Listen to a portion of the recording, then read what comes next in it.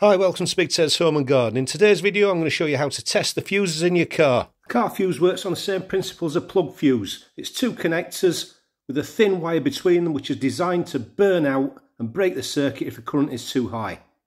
In a car fuse the connectors are two exposed metal blades which are connected by a thin wire between them within the plastic housing. For the fuse to work, this thin fuse wire has to be intact for the current to flow from one blade to the other.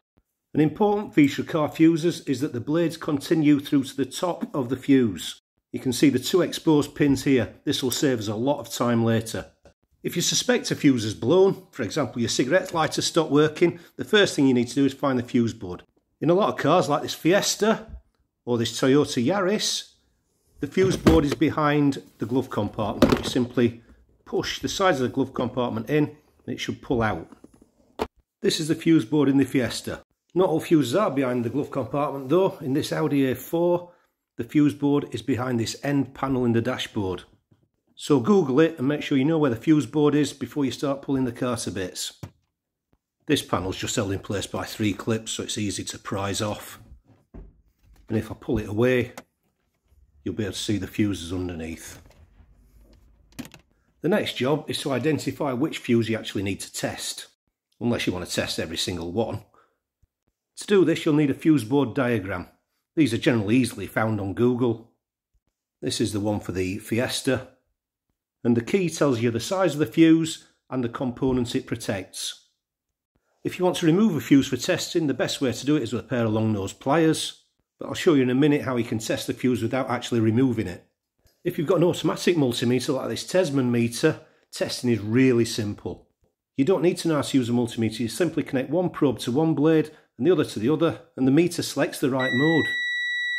The green light and the alarm means we've got continuity and this fuse is okay. To do the same test with a standard multimeter, you need to select the lowest ohmmeter setting, so look for the Omega symbol. The diode setting next to it will do the same job. And if you touch the two probes together, the value should drop from 1, which means it's open circuit, down to a very low value. This indicates the circuit's complete and there's very little resistance. If you then touch the two probes onto the two blades of the fuse, the meter reading should drop down to this value if the fuse is good. I showed you earlier that the top of the blades are exposed on the top of the fuse. This means that you can also test the fuse by connecting the probes to the top of the blades through the top of the fuse.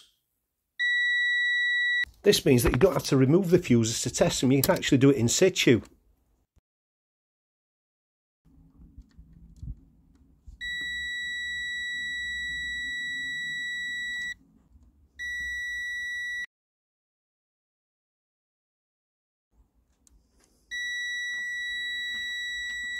It's much quicker and easier.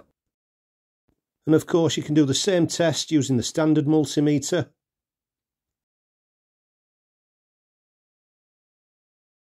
These fuses are all okay, but if you've got a failed fuse you'd get a reading of 1 showing that it's open circuit. You can then pull that fuse out with long nose pliers and replace it with a new one.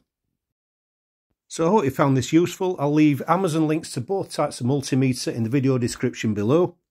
If you've got any questions or suggestions, leave a comment below and don't forget to subscribe to Big Ted's Home and Garden. I'll see you soon.